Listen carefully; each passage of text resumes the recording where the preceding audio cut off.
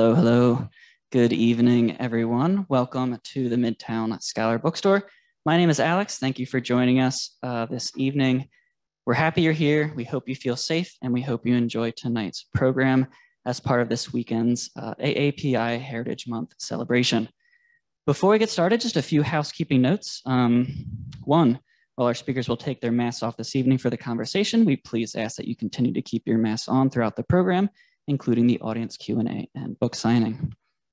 Two, this event is being live streamed on Zoom. So for those tuning in, please feel free to ask questions at any point via the Q&A box, and we'll try to get to as many questions as possible after the conversation.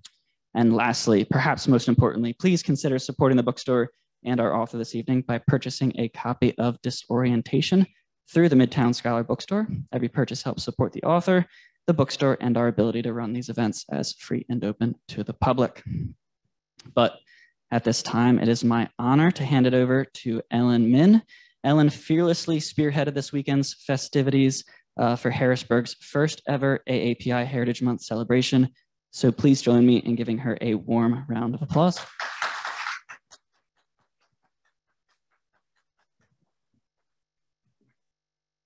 Good evening and welcome to Harrisburg's very first Third in the Berg AAPI Heritage Month celebration.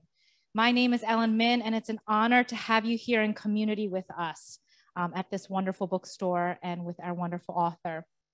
In the state of Pennsylvania, there are over 600,000 AAPI persons, and this community is one of the fastest growing communities in this state. And the lack of visibility of AAPI persons in media, leadership positions, and in school curricula is a large contributor to the recent 339% increase in anti-Asian hate crimes. I truly believe that programs and celebrations such as this one, where we join together in community, is a step in creating visibility, safety, and belonging for all. Thanks to an incredible group of volunteers, Alex Brubaker, Lauren Chang, a high school student at Cumberland Valley High School, Richard Choi, Suzanne Itzko, Stuart Landon, Virginia Lucy, and Halston Merrily for our incredible, and also our incredible partners, the Broad Street Market, Midtown Scholar, and Midtown Cinema. We have a weekend of events uplifting and spotlighting just a few of the many AAPI communities in our region.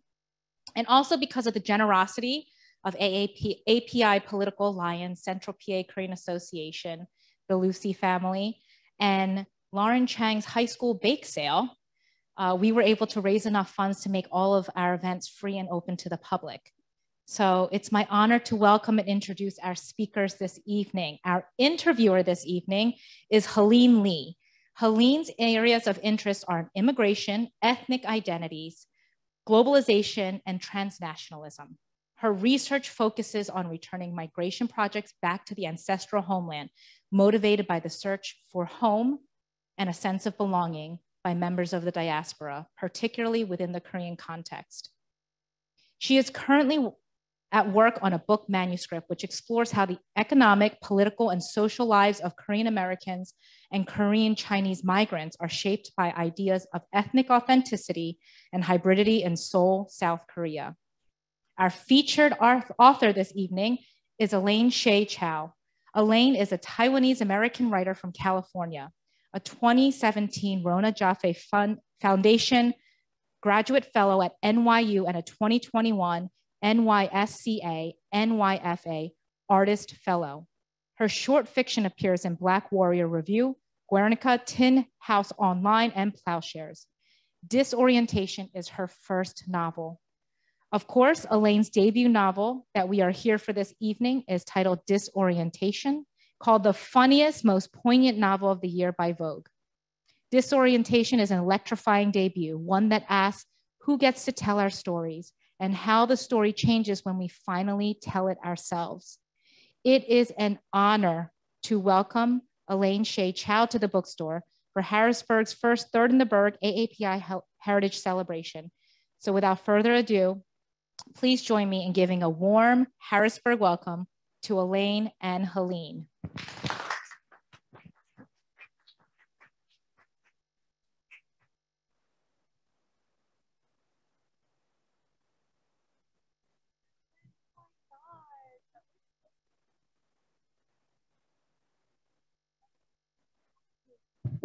Alex, for organizing, and thank you for spending this, what day is it? Saturday, your Saturday night.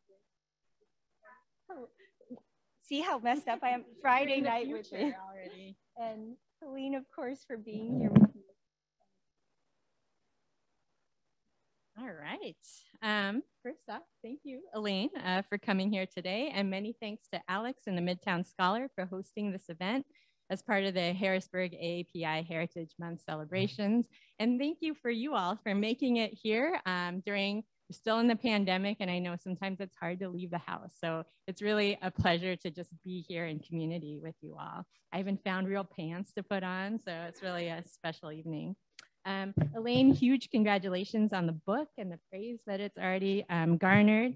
And I know people say they don't, but absolutely everyone judges books by their cover, and this cover is pretty fantastic. And the inside spine is even pink. So there you go. If that's not a plug to buy this book immediately, there you go. All right, I'm really excited to have a conversation, and I have so many questions. So I'm going to let you read first. Okay, thank you, Helene. So I'll do a short little reading. So all you need to know is that Ingrid Yang is a 29-year-old PhD student. She's Taiwanese American, and her fiance is a white man named Stephen Green. She has just discovered a secret folder in his computer of his 3 Asian ex-girlfriends. Waiting at a stoplight, Ingrid was needled by the realization she was avoiding Stephen. She had never in all 5 years ignored his calls. But what was she supposed to say to him? Hello, dear, how's the weather over there? And do you even love me for who I am? On the one hand, her self-induced panic attack over his 3 Asian ex-girlfriends was ludicrous. Was it fair to bring charges against him for his past relationships? And was his offense, if it could even be called that, serious enough to warrant a breakup? After all, she loved Stephen. She counted on him tremendously. His actions and words had an overwhelming effect on her. Their lives and possessions and habits were inextricably enmeshed, and she felt an intense attachment to him, like she was a non-cancerous growth on his thigh. That was love, wasn't it? Ingrid was physically incapable of picturing the future without also picturing the future of Mr. and Mrs. Green. They would marry, get pre-approved for a mortgage, retire, grow old, die in their sleep, ideally at the exact same time. Like Judith Newman and her husband, they would constitute the quintessential academic couple, a literary translator and a professor. Their personalities, bookish, nitpicky, socially awkward, one and the same. Quiet nights at home spent completing a 3D clown puzzle or enjoying a documentary on the behavior of feral cats. Theirs was a foolproof blueprint for happiness. Ingrid had coveted this future for the two of them, had waited impatiently for it. And now, because of some old photos, she was willing to toss it all out the window. Eunice's words rang in her head. Are you insane? And yet she couldn't expel Alex's declaration from her head either. The sad thing is, Ingrid, you'll never know for sure. How could she know for sure? Like Eunice had explained, something as superficial as taste in food and pop culture was meaningless. This sort of man was becoming craftier.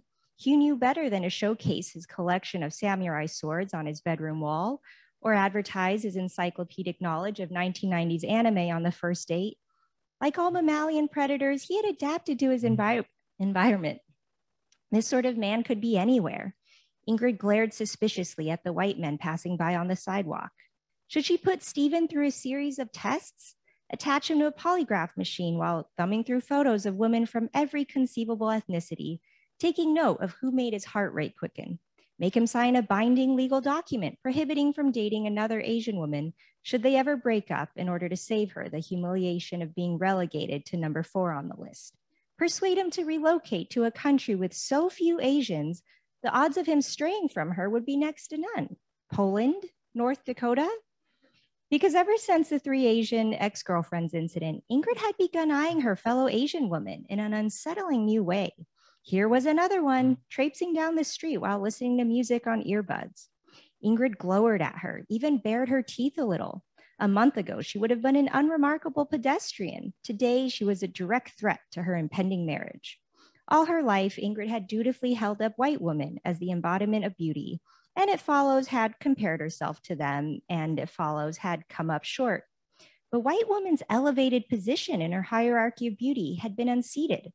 After all, if Stephen had F word for Asian women, then every single one alive on the planet between the ages of 18 and say 62 must be irresistible to him, since race was the defining pool of attraction. She didn't think individual attractiveness played a major role, since Annie was dowdy and Jenny was plain, and Sandra, Ingrid hated to admit, was more conventionally attractive than herself. But then, what was the deciding factor between more than one Asian woman?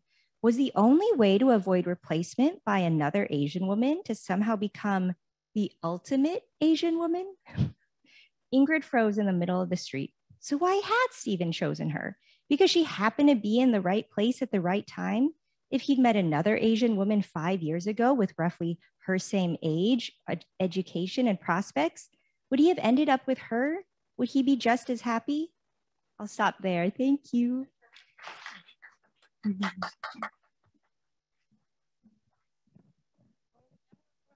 right. Thanks for starting off with that. I'll just start off with a very basic question. So since I got this book, I've been excitedly telling people, oh my God, this book is so great.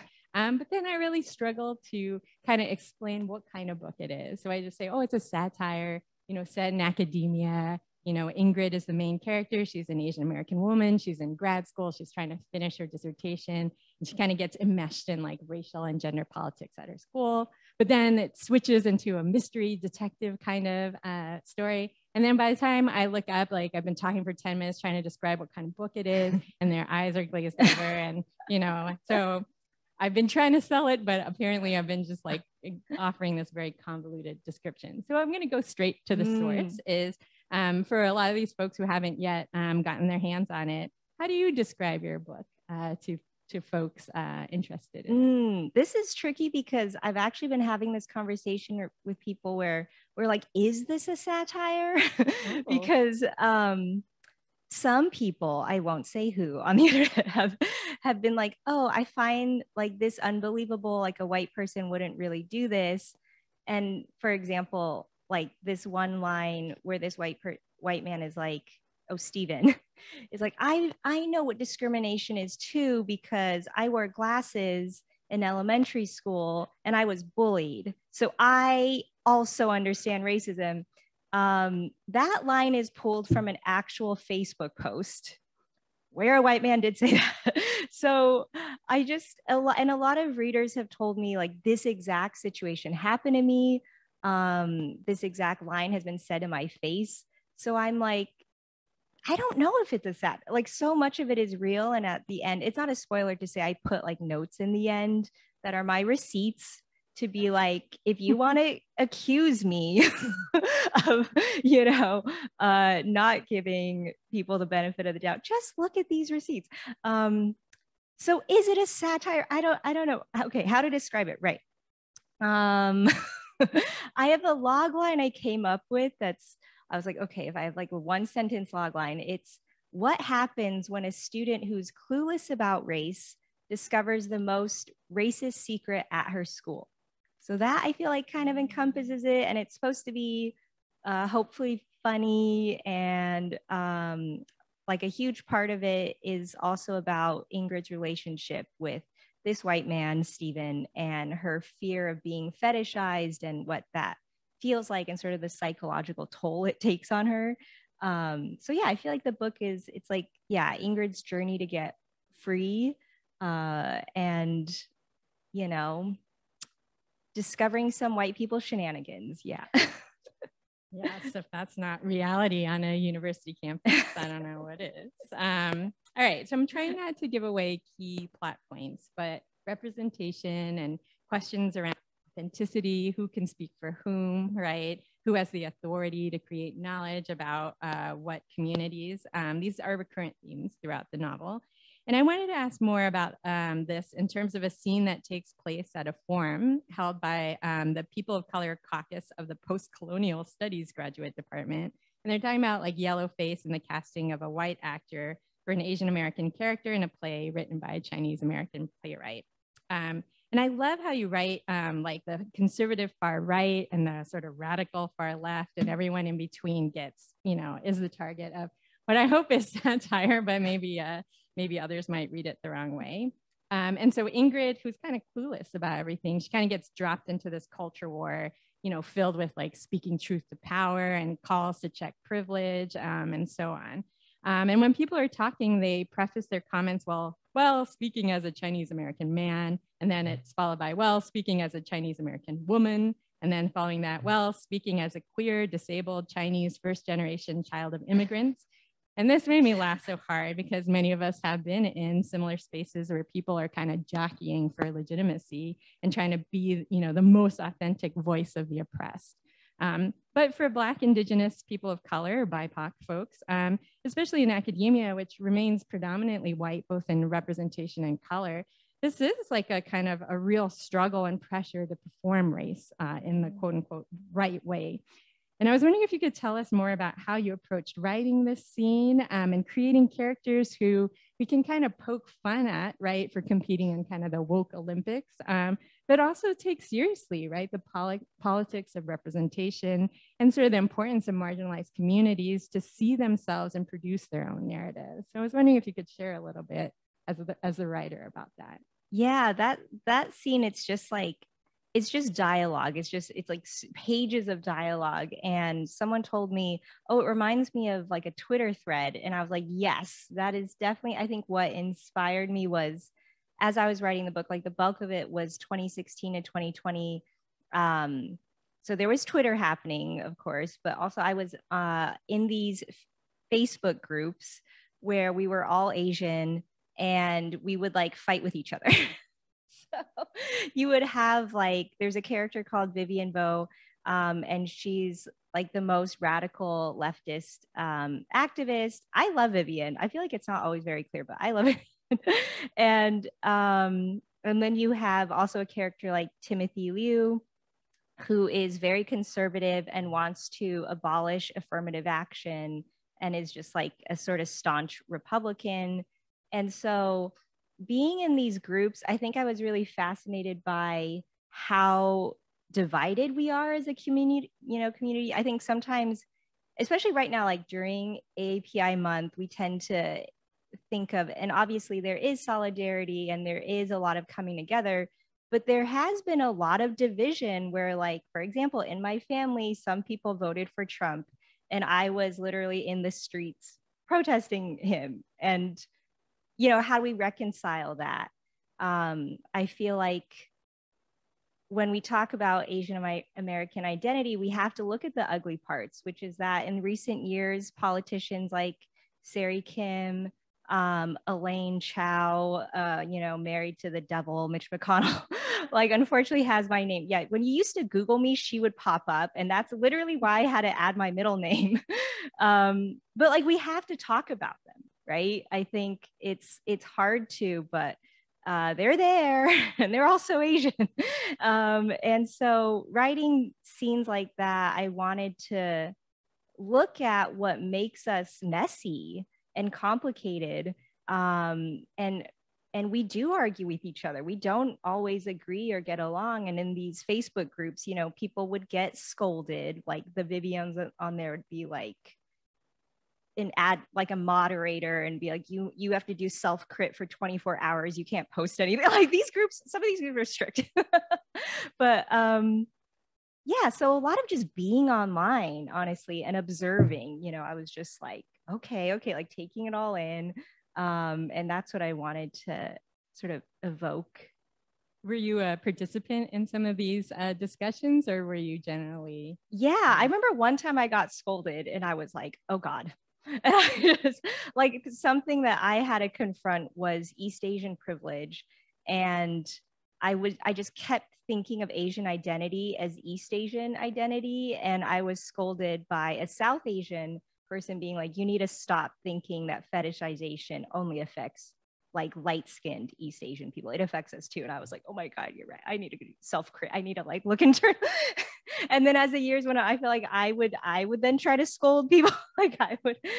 So I think me writing someone like Vivian is having distance from that now. That like when I, was trying to be a Vivian, but not very good at being that, and realizing like, I would rather call people in than shut them out because when you shut them out, they literally go on like an MR Asian Reddit forum and then start reading outright ideology, you know? So I'm like, I would rather us not do that and instead like stay with us. Let's like talk, let's go to therapy, but don't, like go on those forums.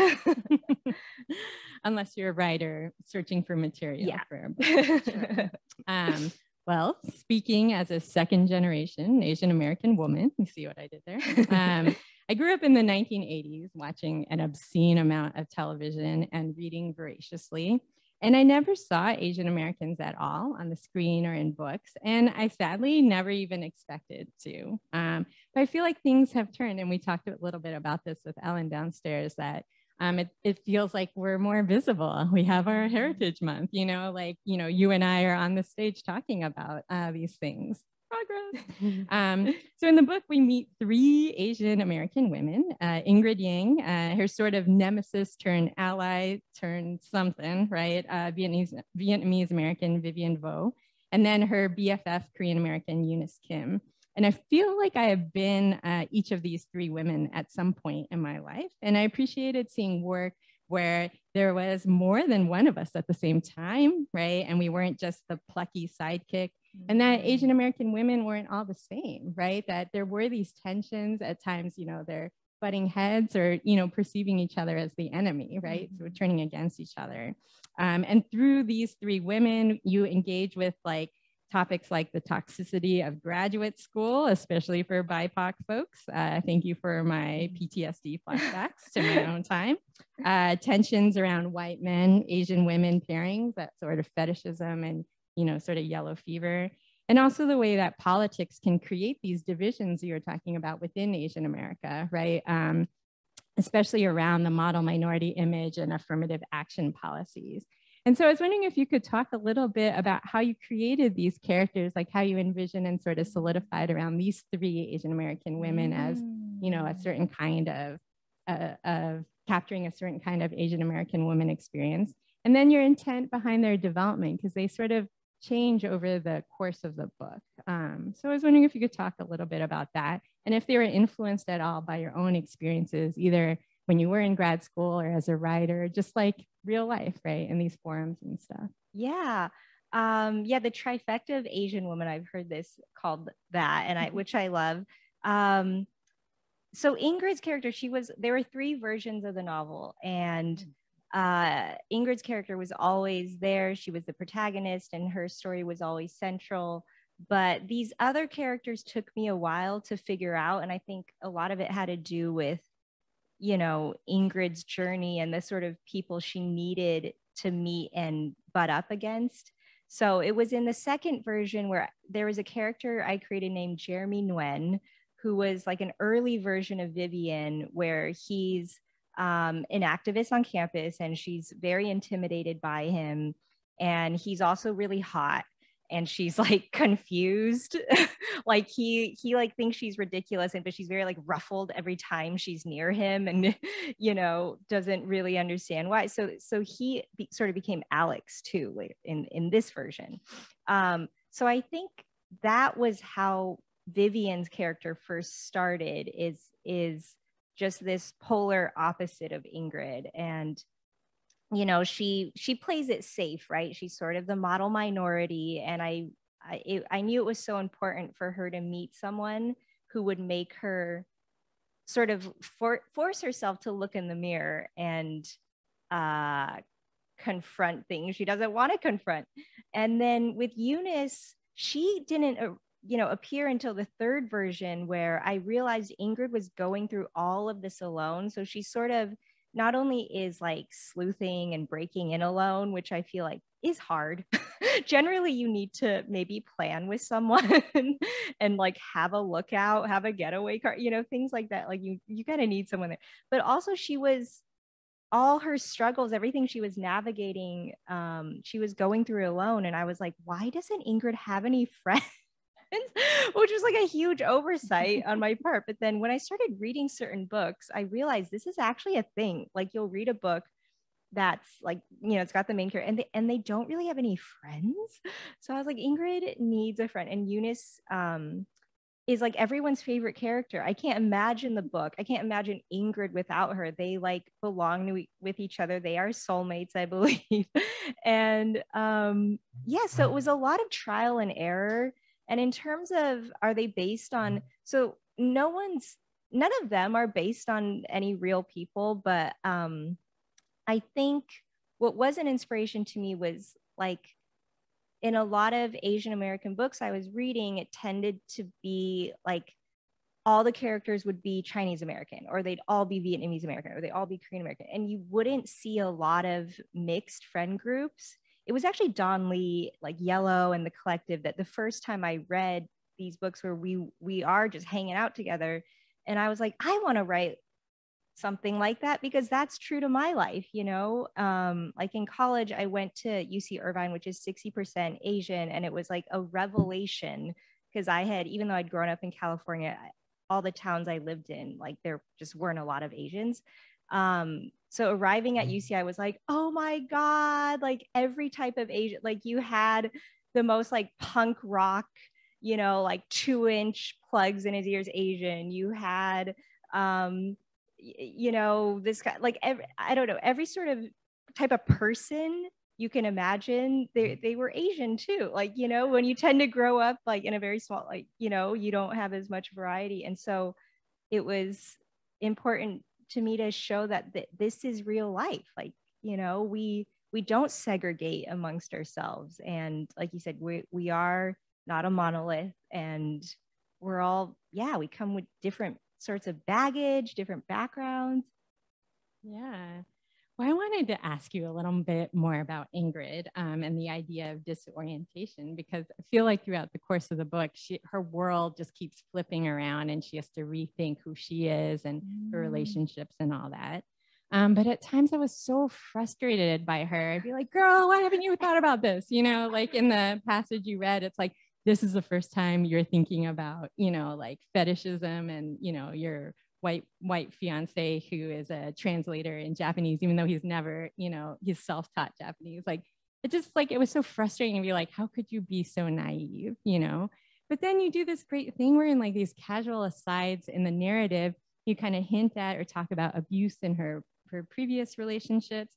And then when we see like the trauma and like, I would say like coercive and kind of a form of violence that she has with her academic advisor, Michael, and then her fiance, Stephen, it's like, you give us this depth to her character. But then at the same time, she's kind of naive and so eager to please, you know, and sacrificing herself, right? And kind of losing herself. Yeah. I was wondering if you could speak more about like what it was like to write and kind of develop her as a character.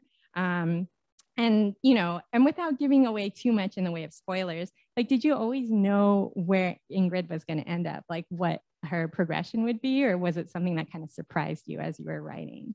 Yes. Yeah.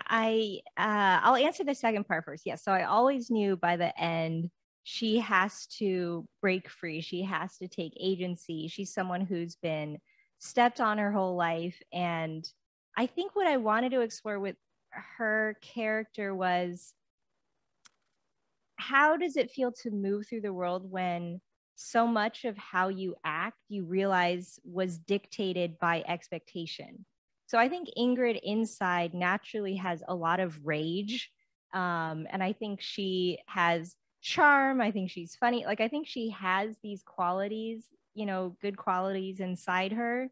But because she is, you know, small East Asian woman, she's read as obedient and non-threatening and submissive.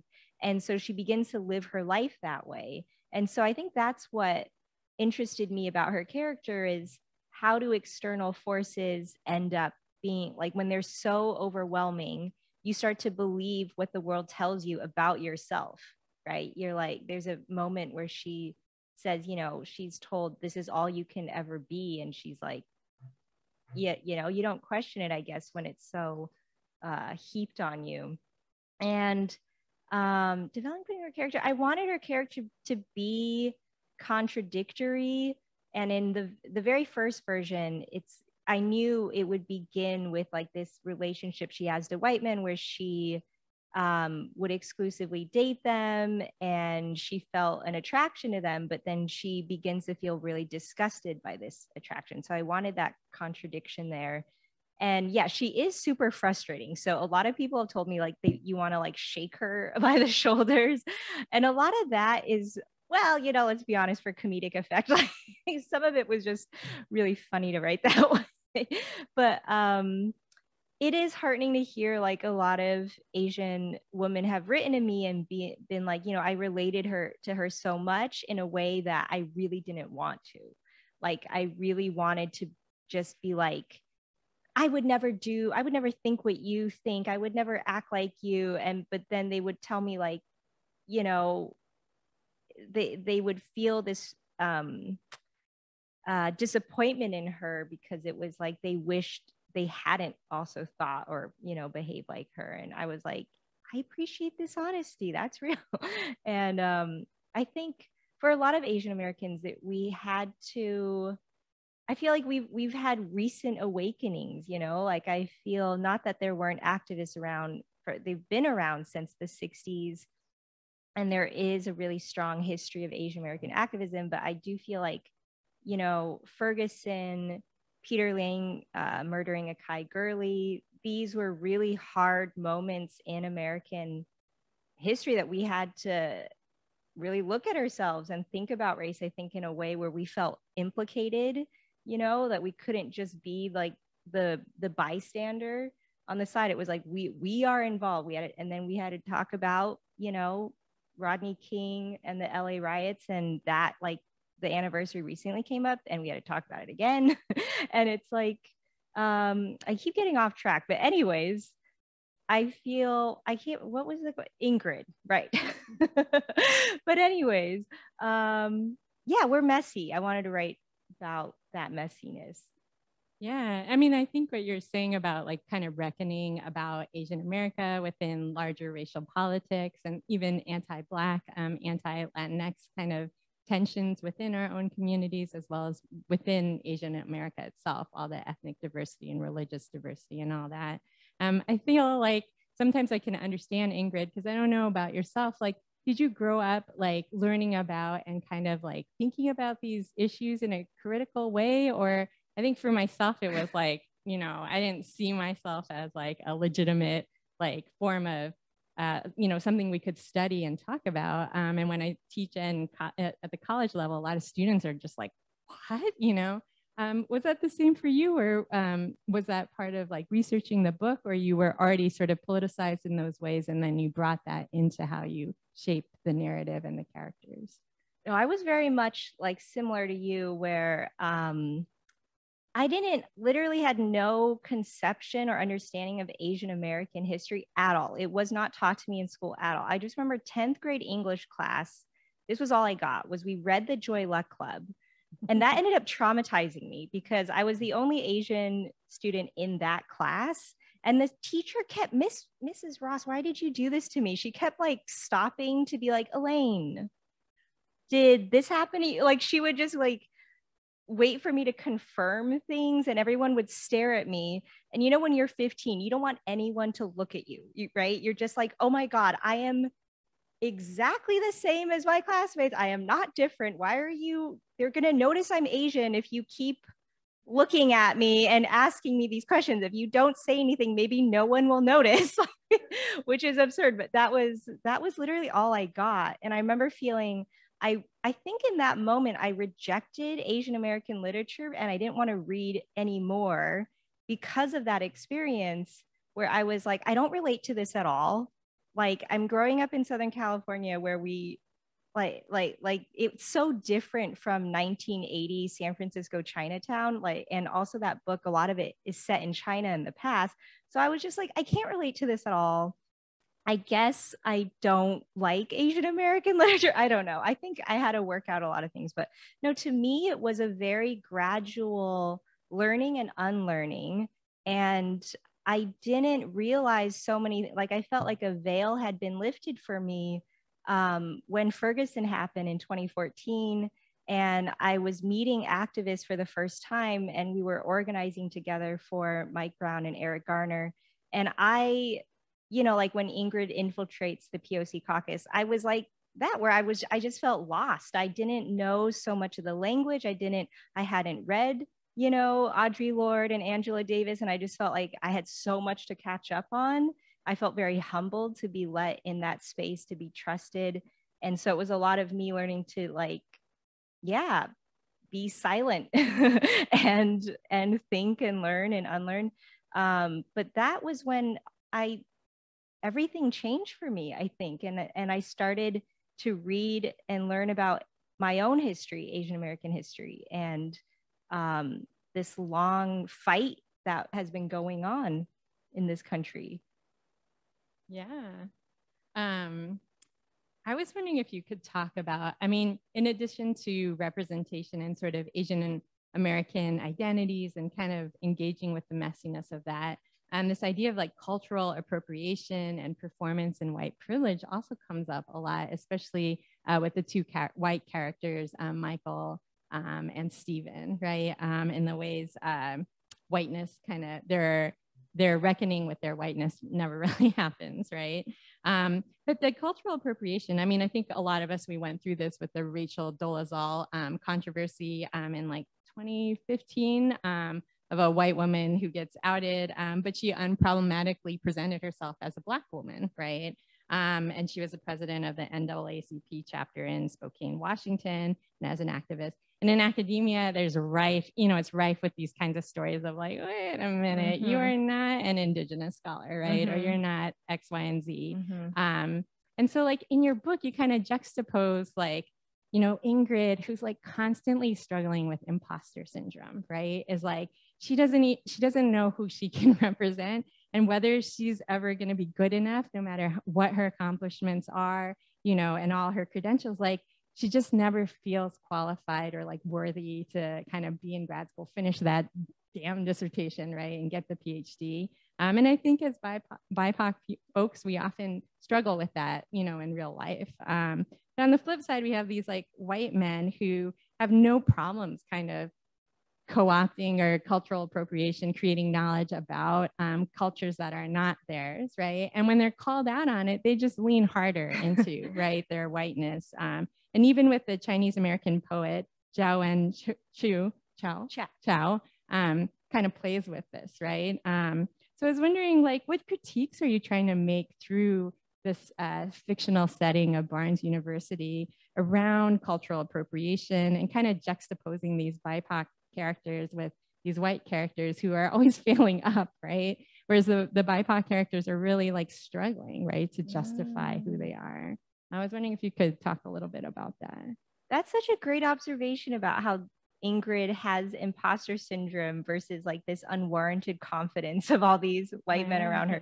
I hadn't even thought of that, but I'll steal that. I'll pretend I knew that all along. But I think I wrote this with a lot of rage when I started writing it. I was just so sick of these narratives about my life that I had no say in, no control in. And I was just having this conversation the other day that like when I was born into the world, I slowly realized like, oh, okay, in this world, Asian women have been hypersexualized, have been objectified, have been deemed, as mere sex objects, and right, all these stereotypes and myths about us. And I didn't consent to any of it. None of us did, right?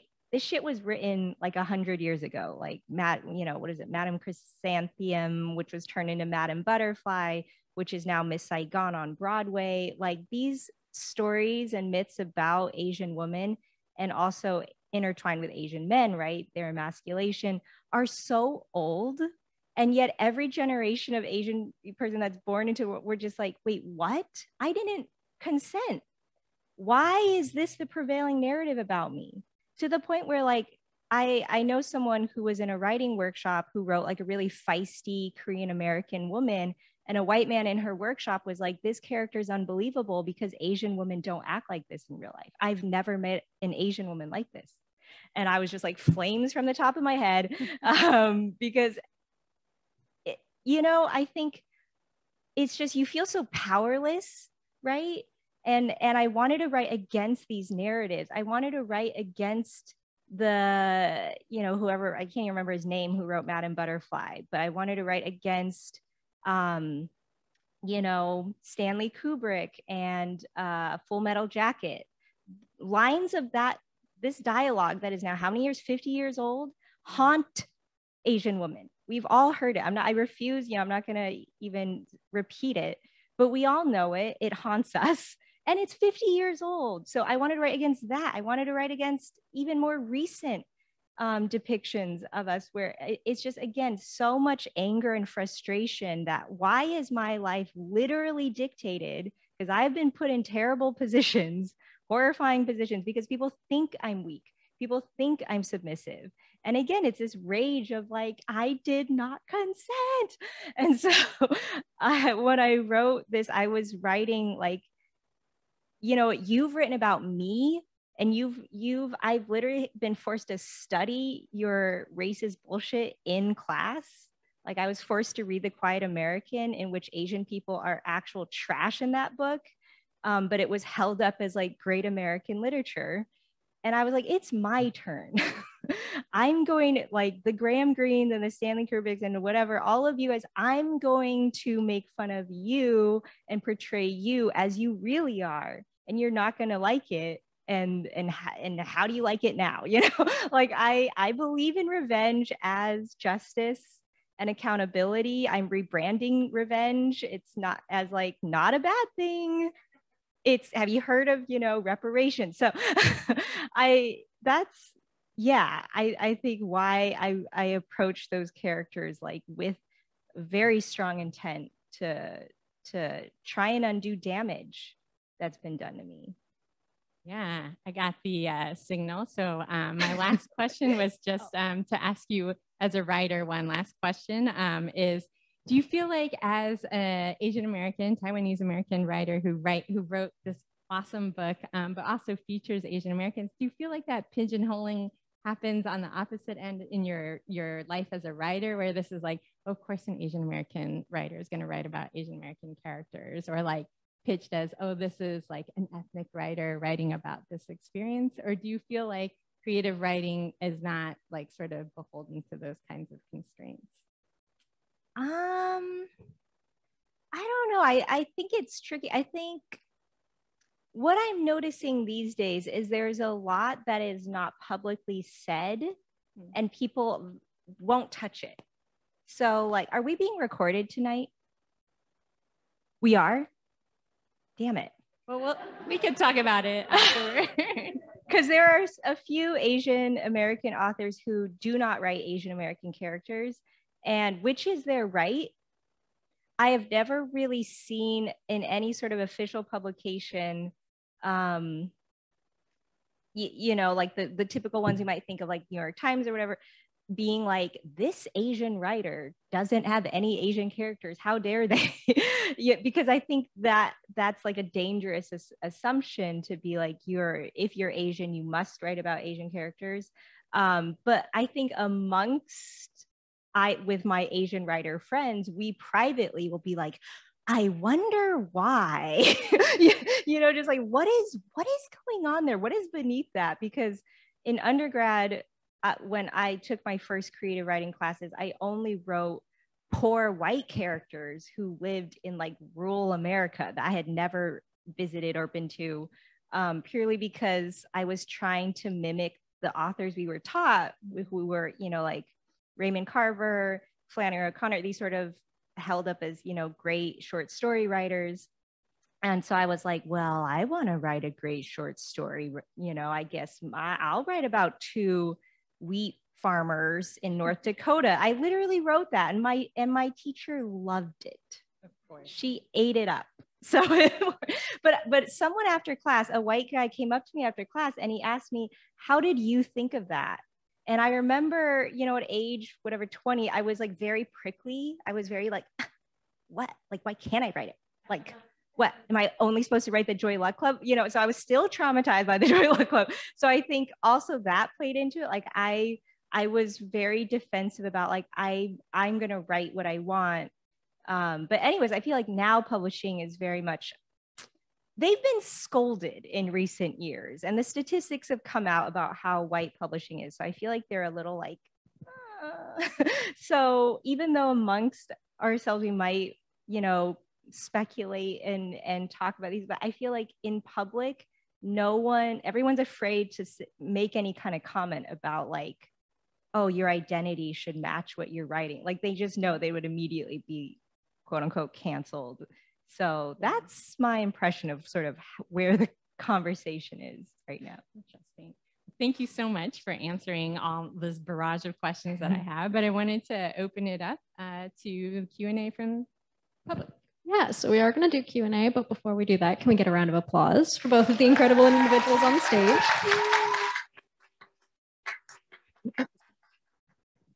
So yeah, if you have a question, just raise your hand. I'm very short though, so you might need to raise it a little high. But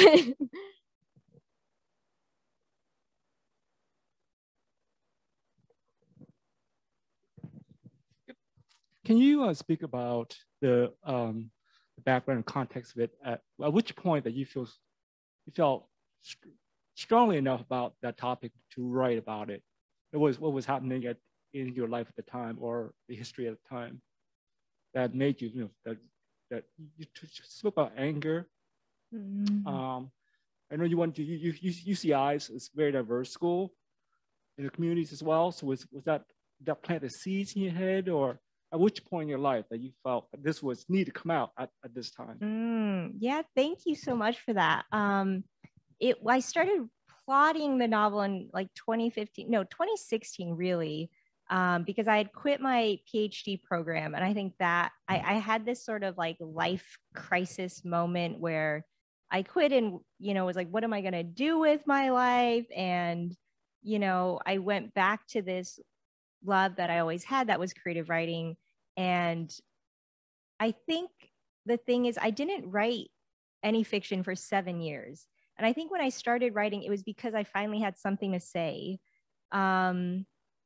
You know, I think I didn't feel that compulsion really before then because I hadn't had all this buildup. But one of the tipping points was in 2015, a white poet named Michael Derrick Hudson couldn't get his poem published. And instead of doing what all writers do, which is like deal with your rejection, workshop something, send it to your friends, whatever, he changed his name to Yi-Fen Chou and got it published in a diversity issue of a journal that was only for POC poets. And then sort of quickly outed himself to be like, you see, the system is rigged against us. And I just proved it. I mean, he just proved he's a horrible person, but yeah, I think a lot of Asian Americans were really pissed off that our identity was being used in this way, that, you know, that our suffering is somehow seen as like, you know, like I'll skip the suffering. I'll just take what I think is like a benefit to being Asian at this moment, or, you know, so I think that moment, yeah, really galvanized me. Everyone should check out Jenny Zhang's article on BuzzFeed. They pretend to be us while pretending we don't exist. That radicalized me in a lot of ways. Reading it, I was like, yes, that is just like furiously nodding, you know, with where she was articulating all this rage I had. Yeah, so I think that was like a turning point.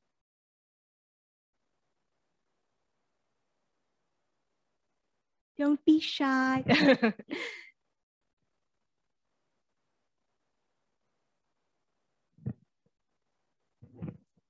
Hello. Thank you so much for being here. I love how you've talked about your rage. I have a framed photo of the word rage that was created by a BIPOC artist because I want my kids to see it. Like I think our rage can be very beautiful. So obviously you process some of that rage and you have put it into your book, but just curious about what else you do to process that rage and what that looks like in your life personally and also just in your career.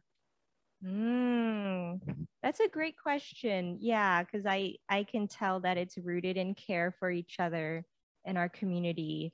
I think in a lot of ways, unfortunately, writing, like once the book, I had to work on it, revise it, do the whole publicity gamut and all of that was so time consuming. And so it sucks up so much of your emotional bandwidth, mental bandwidth, that in a totally non-healthy way, I would sort of store it away. And like, for example, with this spike in Asian hate crimes that has been so debilitating, there's some days where like I just cry. And the Atlanta anniversaries was definitely like a very hard moment. And then Christina Unilee's murder in New York, where she was like friends with friends, like it was so close, but then to be able to get up the next day, I just had to compartmentalize it.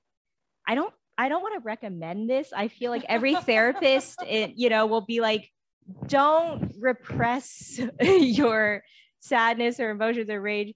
But I didn't know what else to, like, I literally just was like, and I have an event tomorrow. I just had to find a way to be like, I will somehow deal with this later. I will, or sometimes I couldn't even look at it, like I had to stop reading the news for my own sake to sort of protect myself. So yeah, I don't want anyone listening to be like, I should do what Elaine does. Don't do what I do. But that's, I think, how I coped during this really weird moment of like coming out with a book as we're being like killed and harassed and spit on. And yeah.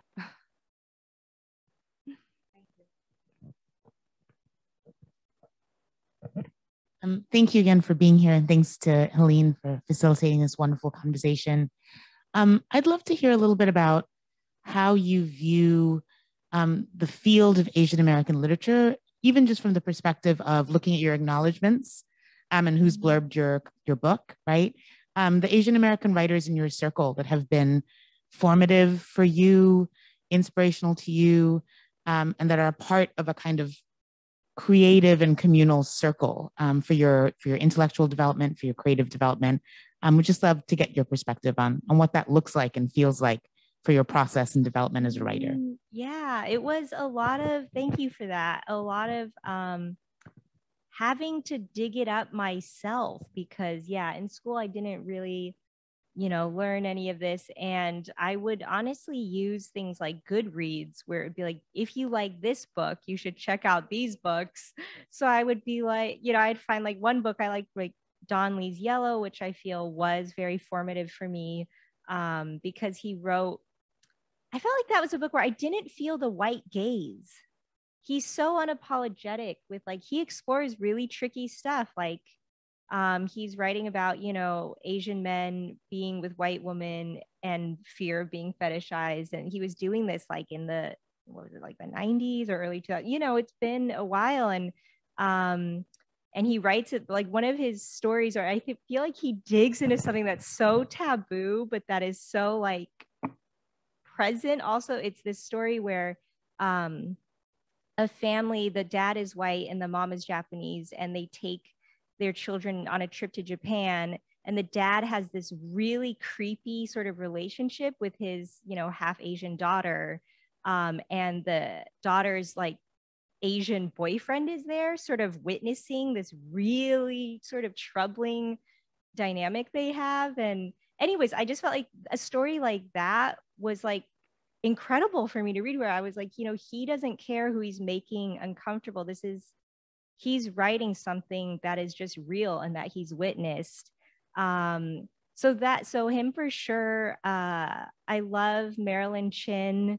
She's a poet, but she also wrote this amazing book, Revenge of the Mooncake Vixen, which is about two Chinese American twins who are just super horny and getting into all sorts of trouble. And that book also is like a little magical realism. Like one of them wishes for round eyes one day, and so she just wakes up with them. And So that book is like just wacky and fun, where I feel like sometimes Asian American literature, you can think like it's just a lot of immigrant family sagas that are like really depressing, and like this book is just very fun, and the girls are just like horny and wacky.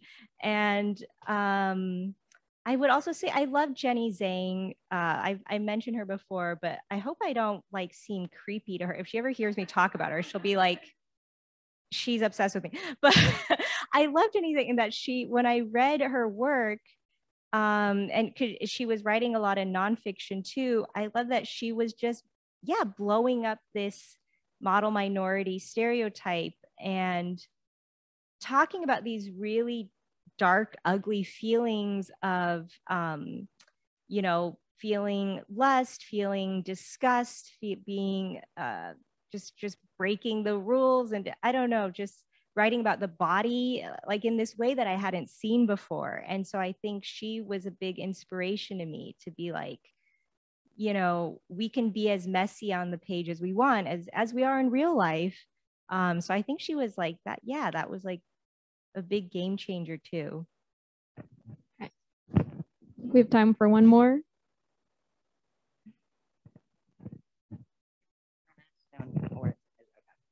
Hello, thank you for coming. It's not really a question, but more so a comment. Like what you were saying about how you don't realize like you're racialized as an Asian person. So I grew up very racially isolated from my community. And so for me, like, especially during like 2020, when like, the big event happened, as everybody knows, just coming into yourself and finding that rage that you talk about. And for you, it's like writing it in a book. Like for me, it's becoming like more politically active. And I think, so for me, like I'm a transracial adoptee. So it's my mother, she's white. So, but I never really related to those ideas of being the model minority or being perfect. Like that was not my experience. And to be honest, for me personally, and I know for many other adoptees, our experiences often will get ignored by the Asian community within itself. And that itself, is very isolating. And, but through online during quarantine, I was able to find community, which, helped me process emotions that I'm, like rage and, just looking at yourself in the mirror, like you talk about in your book, like, but regarding your book. And thank you for sharing your experiences. Thank you. That's really vulnerable to open up like that. And yeah, I have some friends who are adoptees too. And I feel like I'm seeing so much discourse about just that erasure and how a lot of adoption stories are not written by actual adoptees. And I feel like in fiction, writers will use it as like a cool plot point, just like this will create drama or whatever, without researching like what it means and treating it with the care and precision I think it requires. So I was seeing, like, I really love writers like Matthew Salacy's, Nicole Chung. They're two really prominent adoptees in the writing world. And I feel like, they're very vocal about these stories should be written by us. And I'm just like, yes, please, like it's high time. I'm over here cheering you on and hoping more of the stories come out, because there's so much there that I think we just don't give enough time and space to, that it deserves. And that it gets really erased in by like Asian American mainstream whatever discourse. But thank you for sharing that. And I hope stories like yours, that we hear more of them and that they're uplifted and, not used as just like a plot point or something. Can we give one last round of applause for Elaine and Helene? Thank you guys.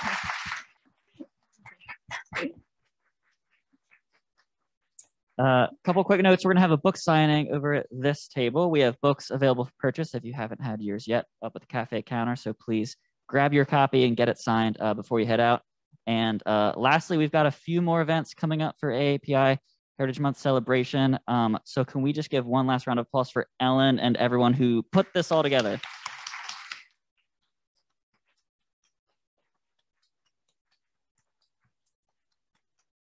And have a good night. Thank you, everyone. Oh my.